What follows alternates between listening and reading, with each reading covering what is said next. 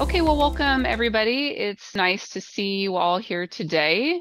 We have a nice gathering of 20 some people. I was telling our speakers that we actually had like 105 registered, but I know a lot of people who can't make it live. They view it at other times. So I'm happy however you're able to see this. My name is Sharon Chaden Glass. I am an instructional media designer for Sinclair Community College in Dayton, Ohio. And before that, I taught English to international students in higher education. And I have two wonderful guest speakers today. I have Jess Lighthall and Hannah Radant. I actually didn't ask you if that's how you say your last name. Is it Radant or Rat? How do you say your last It's name? Radant, and I actually say Radant. my first name Hannah. Oh, So Hannah. yeah, Thank yeah. you. hmm Hannah Radant. I didn't get it Hannah right. Radant. Yeah, Radant. Okay. yeah. Yeah. Syllable stress on the second syllable. Radant. Okay, perfect. Um, and they're going to share their stories with us tonight about how they got into the field that they're in now. Hannah, do you want to start? So I'm currently in learning and development. I'm a learning and development specialist, but I started out in K through 12 education. I spent about 15 years in there as a special education teacher. I was in a range of different positions. So I taught at the elementary level, at the high school level, in a resource room setting, in like a self-contained school and charter school. So I kind of saw a lot of different environments in education. And then I spent my last year as a lead teacher. So I was out of the classroom and in charge of probably about 15 teachers and paperwork review and things like that. So, and then Sharon, should I talk about what I did to transition as well as my background? Yeah.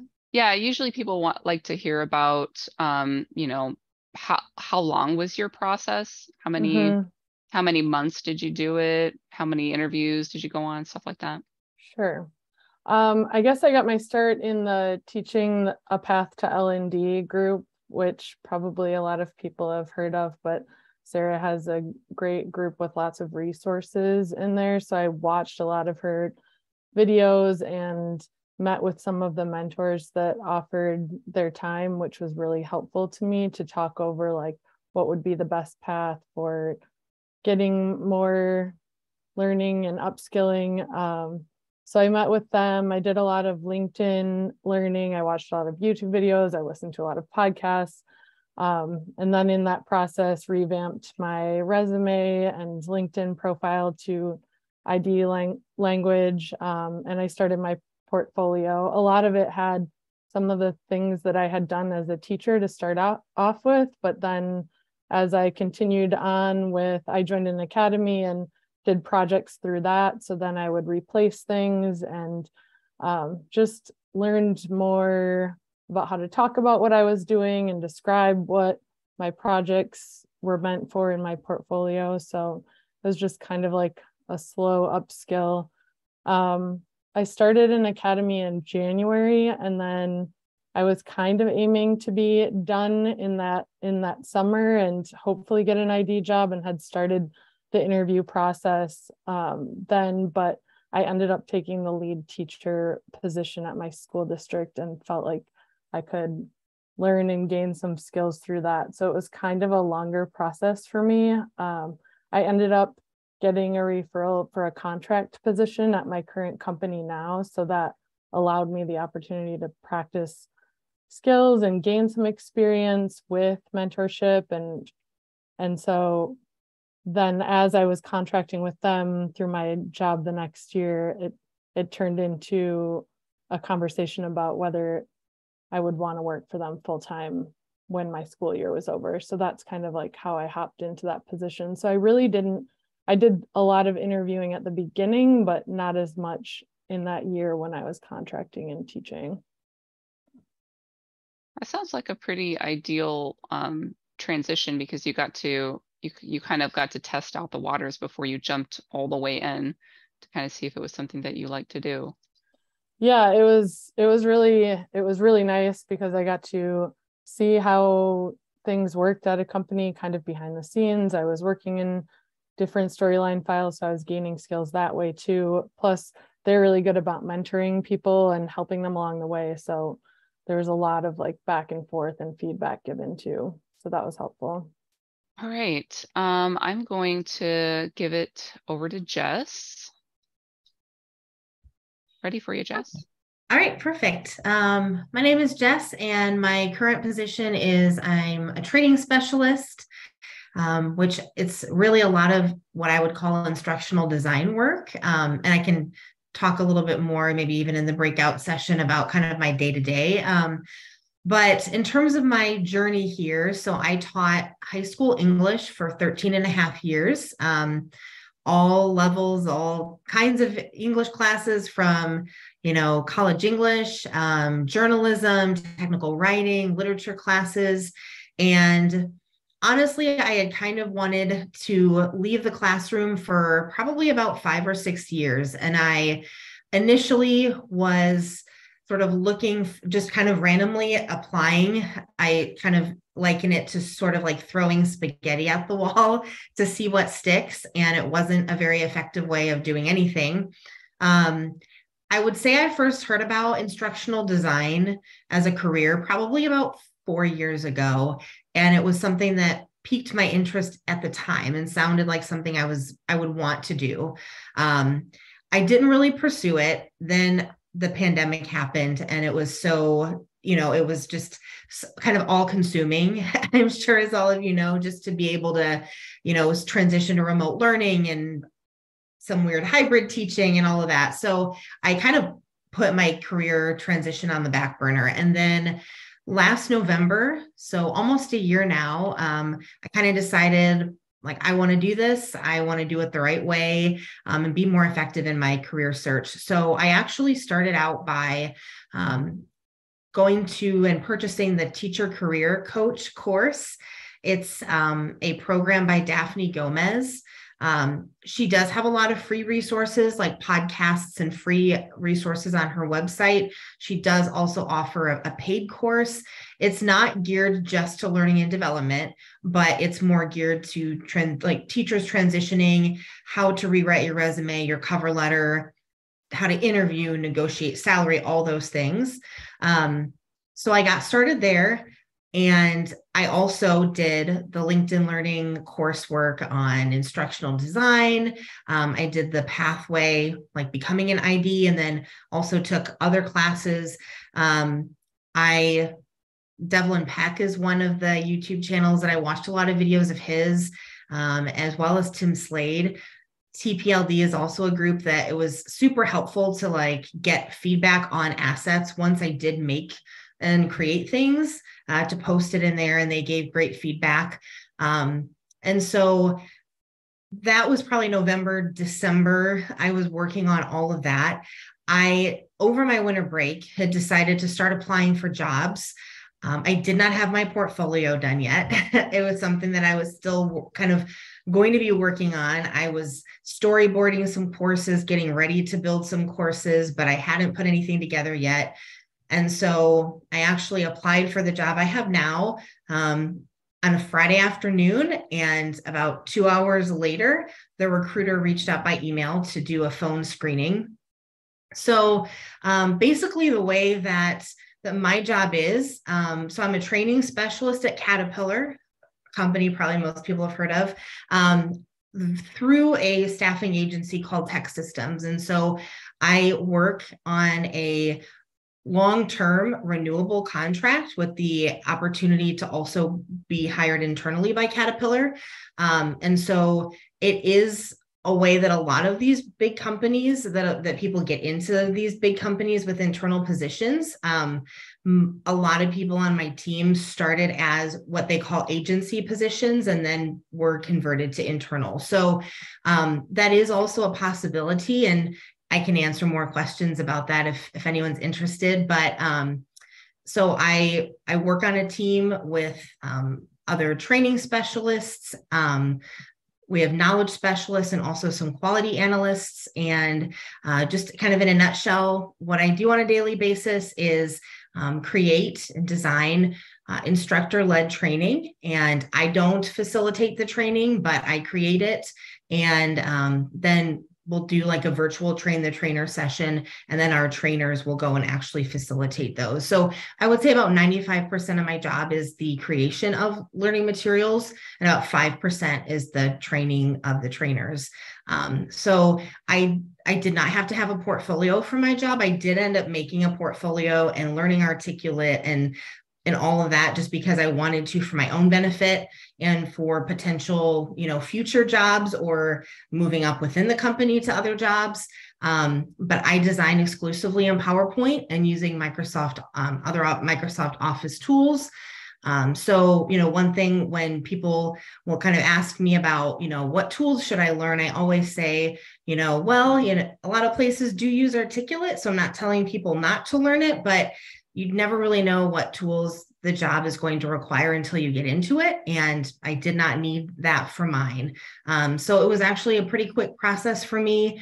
I was offered the position in January. I did resign mid-year, and I started my job last February. So I've been there almost 8 months now. So any regrets? None at all. It's the best decision. It's the best decision, honestly, that I've ever made for myself. I'm so happy that I made that choice. Excellent.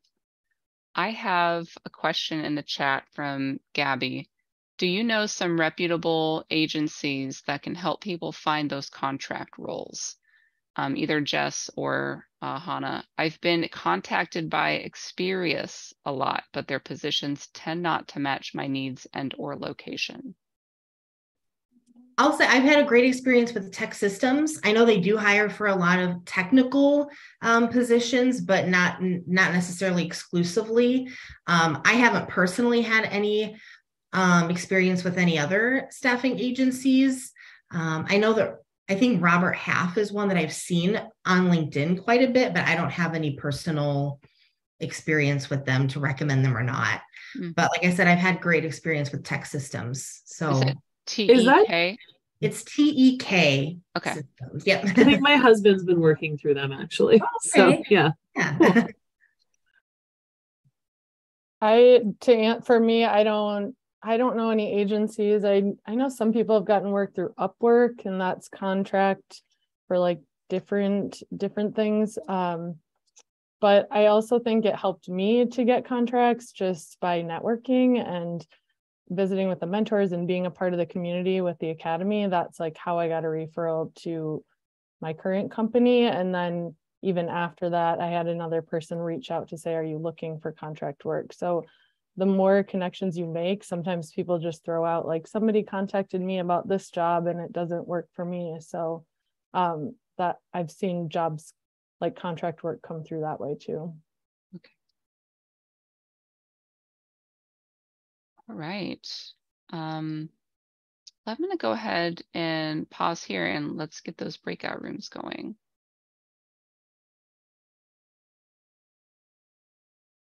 Okay, welcome back, everyone. The next time that we will have another one of these sessions will be Tuesday, December 6th, 7 to 8 p.m. Eastern. And I will drop the registration link to that in the chat for you. Christy says mine is supposed to be waiting in bed, but it's supposed to be in bed, but waiting quietly for me on the steps. Just like it's like anything to be with you, Mom. I'm like, I know someday I will miss that, but right now, I probably heard my name 80 times in an hour at dinner. Mom, Mom, hey Mom, Mom, hey Mom, Mom. I'm talking to Mom. Let me talk to Mom. Kids are funny. All right, so December 6th is the next time that we'll be meeting. And I think that's all I have to tell you right now. Pretty much we're meeting same first Tuesday every month. So if you're planning ahead, January 3rd will be January and February 7th will be the next one. Will I send email reminders if we've already attended this session? The way to do that is get on this email listserv, and I'll put a link to that in the chat. And for each session, I send out an invitation to register for upcoming sessions through this listserv, my MailChimp listserv. That's the best way. So let's just open it up for questions. What questions do you have? Feel free to unmute yourself, or if you want to put it in the chat, that's fine with me. I guess for the people who've already transitioned, what are some of the less, oh, hi, I get to be the big person in the middle. What are some of the more unexpected job titles you've seen that are like actually instructional designer without saying it? Because for instance, I've been on a bunch of listservs and seen something like operations specialist, and they're actually doing a lot of instructional design type work. Does that make sense? What are some of the job titles that you would see in your job search? Yeah, that are instructional design related, but that you might not expect. Training specialist, which is what Jess is doing, was a surprise to me. I'm like, oh, that's a thing. Training coordinator is sometimes what they're called. Instructional systems designer is another one. That tends to be the term that you see for government work. I don't know why they like that term more. Sounds very engineering. I don't know. Hannah or Jess, any that come to mind for you? Just kind of, I'm glad you asked that question, because one thing I was going to say was that I just highly advise like reading the job postings, because like you pointed out, there's so many different titles, like learning experience designer is another one that I know a lot of people have, where it's instructional design work. When I hear the title trainer or something with training, a lot of times you think facilitator, but like, with mine, it's very, very little facilitation and mostly design work. So I think so many different companies call this work something different, which can be difficult to figure out. So just reading those job titles or job postings to really kind of get at the heart at, what is this role going to be? What is it going to entail? How much of it is going to be actually designing, learning, and how much of it is, facilitating or something else. Or as someone mentioned earlier, is it end to end? Sometimes you're the only person in the whole company doing everything. We had someone on, I can't remember when, but she was doing it for the whole company. I also see a question here. How many applications did you send out versus how many interviews did you get? For me, it was about 40 applications. I had 2 interviews and I landed 1 job. Jess and Hannah? I sent out 3 applications and had 1 interview and 1 offer. It moved very quickly. Nice. It's not indicative of a lot of the most people's process. And I kind of went into it with the breakout room I was in. I think it was just like the right position for me, came open at the right time. So I think a lot of it ends up being timing. It was very, very quick for me, and I didn't send out all that many applications. Yeah. Mine was about 6 months total. And Hannah, you had more of like a mentoring deal too. And I was going to say mine went in spurts. I think I probably sent out about as many as you, probably 40, but it would be like 10 here. And then, I did a first round of interviews where I wasn't feeling very confident and probably had a couple interviews with recruiters and didn't make it past like the first round. And then as I gained more experience, I wasn't sure when I started my contract role that would turn into full-time. So I'd sent out applications later on too. So yeah.